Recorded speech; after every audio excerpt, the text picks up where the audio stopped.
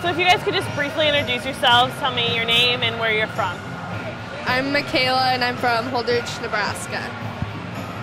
I'm Amanda and I'm from Holdrege, Nebraska. My name is Allison and I'm from Loomis, Nebraska.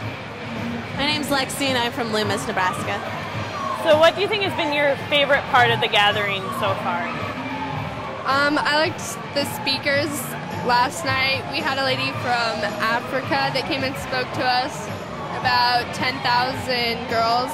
I think that was the cause she was for. It was just really interesting.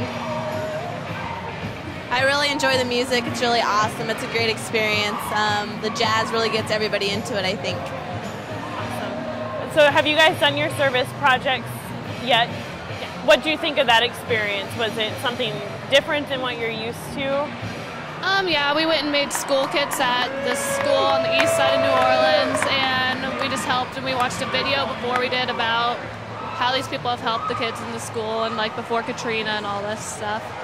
Awesome. So have you learned stuff here in New Orleans that you think that you wouldn't have been able to learn back home in Nebraska? Well, yeah, I think we all pretty much learned stuff that we wouldn't be able to learn anywhere else, like how everybody's just coming together and what we can do to help. What do you think that you can take home with you after this experience? What will you tell others about your experience here? I think I'll tell them about the tragedy of Katrina and how so many people need our help and how the children and the schools and everything still needs so much and that they can't be forgotten just because it's been 4 years. There's so much that needs to be done. Awesome. Well, that's all I have. So thanks, girls.